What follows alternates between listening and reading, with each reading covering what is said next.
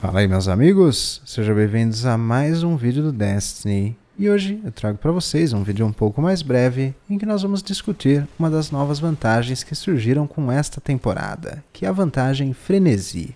Como nós sabemos, já há algum tempo, a Bungie tem diminuído a presença de vantagens, como chacina ou carregador mortal, aumentos de dano direto. Desde então nós recebemos outras opções que têm mecânicas um pouco mais complexas para ativar o bônus de dano. E desta vez, a novidade é a Frenesi. A descrição desta vantagem nos diz que estar em combate por um tempo longo aumenta o dano, manuseio e recarga da arma até você sair de combate. Não existe muita clareza nesta descrição, então eu resolvi testar o que significa estar em combate e também qual é o bônus concedido pelo Frenesi. Então, primeiramente, para acionar a vantagem, este quesito de estar em combate precisa ser cumprido, e isto significa que você tem que estar engajado diretamente com um oponente. Pode ser você causando dano nele, com disparos, ou recebendo dano. Então é possível estar em combate mesmo sem disparar nenhum tiro.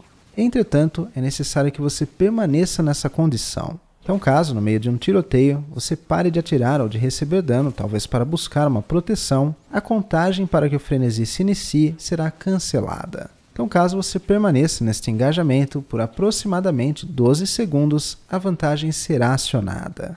Para testar o bônus que ela nos proporciona, primeiramente, sem o Frenesi ativado, nós temos um dano de precisão de 38.135. E agora, com a vantagem ativa, nosso dano sobe para 45.762. E este é um aumento de 20%. Então aqui nós temos um aumento de dano inferior a vantagens ofensivas, como chacina, tapa e tiro, carregador mortal, e até mesmo do que vantagens mais situacionais, como arma vorpal. Entretanto, esta é a vantagem com mais fácil ativação, já que a qualquer momento que você está engajado com um oponente, após 12 segundos, ela irá se ativar, sem a necessidade de nenhuma mecânica extra. Além disso, é possível mantê-la indefinidamente, contanto que você permaneça no engajamento. E é importante de observar aqui que após permanecer mais ou menos 6 segundos sem estar atirando em um oponente ou recebendo dano, os efeitos da vantagem vão acabar. Então, serão necessários novamente os 12 segundos para que ela volte a ter efeito. Além do dano, ela também concede um aumento no manuseio, que é muito mais difícil de testar e quantificar, e na velocidade de recarga. Aqui eu também realizei o teste e esse aumento é bem interessante, de aproximadamente 30% na sua velocidade de recarga. Então este elemento da vantagem é bastante significativo, muito próximo, por exemplo, da vantagem fora da lei.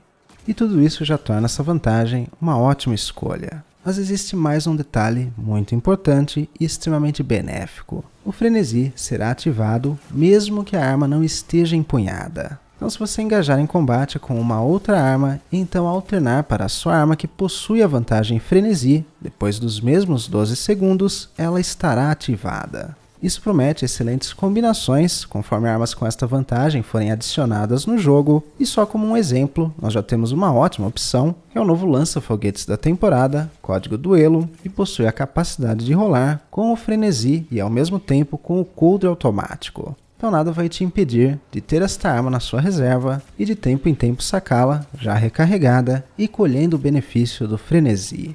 Então qual o veredito para a Frenesi? Com certeza, ela terá mais utilidade em certas atividades em que é possível manter encontros por uma longa duração.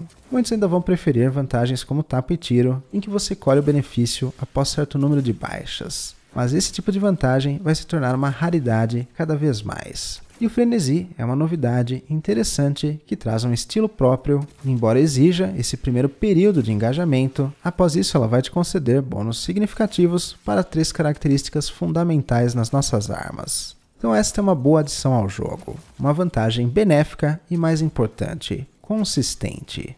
Enquanto você conseguir mantê-la, e isto é muito fácil, basta permanecer engajado, os aspectos afetados dentro da sua arma são os que mais importam.